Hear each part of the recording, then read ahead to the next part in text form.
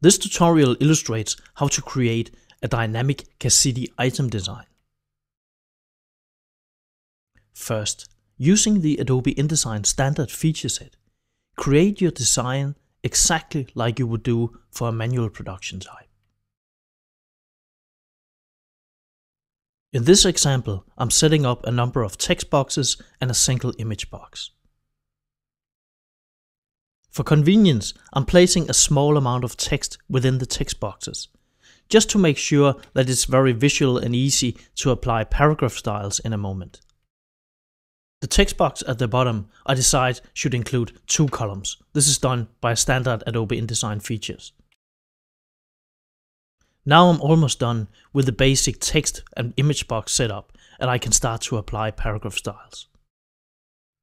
It is structured and convenient to work with Adobe InDesign paragraph and character styles, but this is not a must for Cacidi Extreme or Cacidi LiveMerge.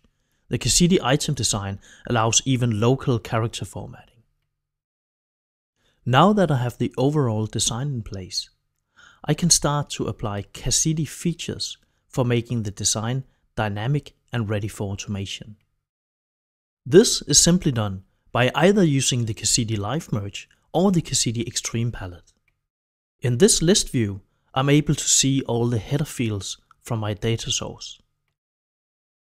When I click them in the list, they're automatically applying to the design. For making image boxes dynamic, I can either leave the image box empty or place an image simply for positioning reasons.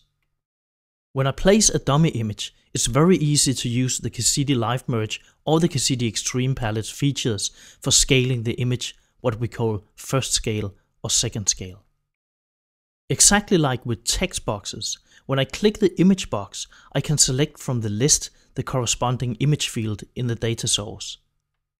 Finally, all I need to do is select all the Adobe InDesign objects I wish to include in my Cacidi item design and drag and drop these objects into either of the palettes, the Cacidi Extreme palette or the Cacidi LiveMerge palette. After naming the Cacidi item design, I can immediately start to drag and drop it into my layout. Variable content from my data source is instantly recognized, and I can change designs, I can change and update variable content. In this example, I had a number of Cacidi item designs prepared in advance, and our newly created demo design is now adding to the selection. The designs can now be combined in full-scale production with Cacidi LiveMerge and Cacidi Extreme. This concludes the tutorial how to create Cacidi item designs.